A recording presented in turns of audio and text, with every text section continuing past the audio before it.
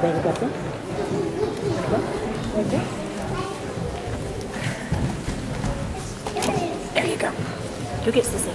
There's Sissy. Go get her. Huh? I don't know.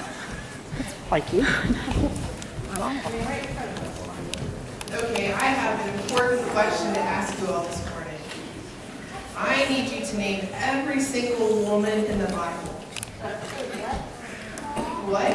You don't think you can do that? I think you can. Name every single woman in the Bible. Mary. Mary? Okay, which one? What? Both of them. Oh, okay. The other Mary? Okay, so we have Mary, both of the Marys and Mary. Anyone else know a woman's name in the Bible? Oh, you know it? Delilah. Delilah.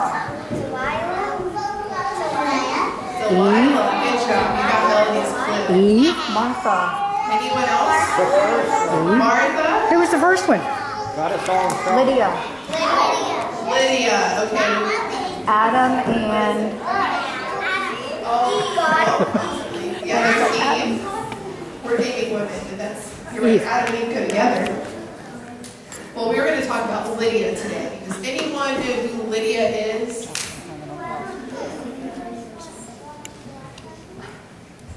No, that was Eve, but good try. Yeah, if any of you saw the bulletin, there's a picture. Well, what someone thinks Lydia looks like. We don't really know what exactly she looks like. Yeah. Do you know what she did? What's in her hands? Cloth. You're absolutely right. So you know what her job was? To sell cloth. Guess what kind of cloth it was? Purple. Why was it purple? Because it's a girl color. No, not because of that.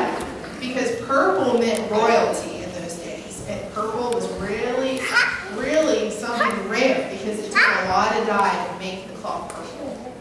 Yeah, and she was rich. You're absolutely right. Because if you sold purple cloth, who would you have to sell it to? It cost a lot of money. Royalty, right? People that had money. So she had a lot of money. But what we remember most about her is that she was a worshiper of God. Okay? Does anyone know what that means?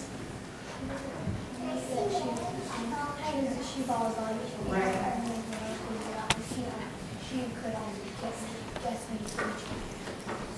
You're right, she followed God in all that she did. And she welcomed strangers in the crowd, okay, into her home and shared with them what she had.